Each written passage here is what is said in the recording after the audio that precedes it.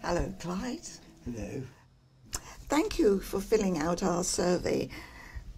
We're very happy to have accepted your enrolment for our service. And your line's been highlighted in the yellow. We appreciate that the content of this sort of work is highly personal and can vary depending on your values, interests and goals.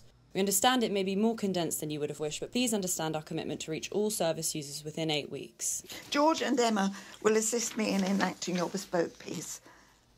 Do you have any questions? Oh, no, I don't think so. In this world, we all have a story to tell. All of us have danced with adversity and discovered the beauty of perseverance. This work is about Clyde. Clyde, who was born in Finchley in 1953 in the aftermath of World War II, a time of rationing and change, rebuilding and hope. I want to learn, to grow, to become more than my circumstances. Look at my beautiful little boy. At school, you were reported as being very good and kind. Though it wasn't always easy, your parents didn't exactly see eye to eye with your ambition. You should become a chemical engineer. No way, Mum.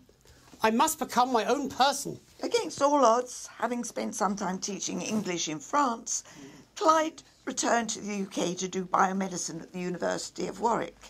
Here he learnt what would be the values for the rest of his life.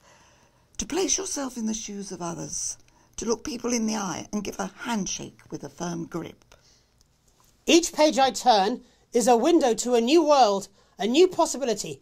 I'm going to make a difference. In the boom of the 80s, Clyde built a successful career as a biomedical engineer and made a particularly wise investment.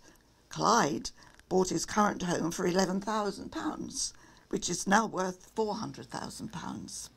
He met his companion Jane, and together they had 1 child. The Berlin Wall fell, the internet spread, and the world became more connected, as Clyde embraced biomedical management and consulting, yet faced a setback as legal proceedings were initiated against him to determine negligence, following a defective product resulting from an insufficient risk assessment. Clyde currently seeks recourse with an appeal to establish liability, as he claims to be a scapegoat. I am not my hardships. I am how I rise above them. I supported myself through the difficult times and made a plan to move forward. The storms we weather shape us into who we're meant to become.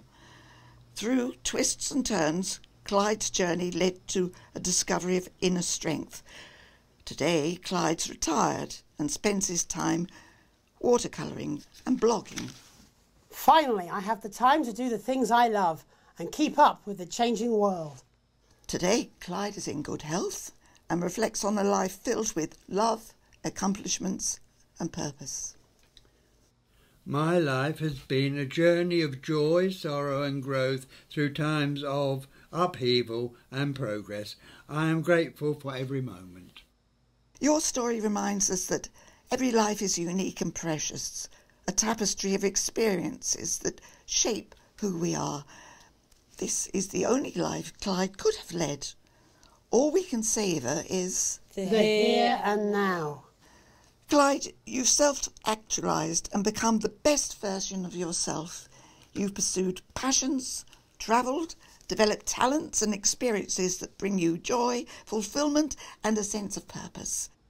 Continue learning and growing by taking on new challenges and seeking out new experiences. It is good and right to seek new experiences. It is good and right to pursue activities and experiences that bring you joy, fulfilment and a sense of purpose. This can help you focus on the positive aspects of your life and the impact you've had on others. Well, that's the end now, Clyde. you can keep a transcript, and here's the QR code you can scan to receive the recording. Please feel free to leave us a review. A member of our team will make contact for the next steps soon.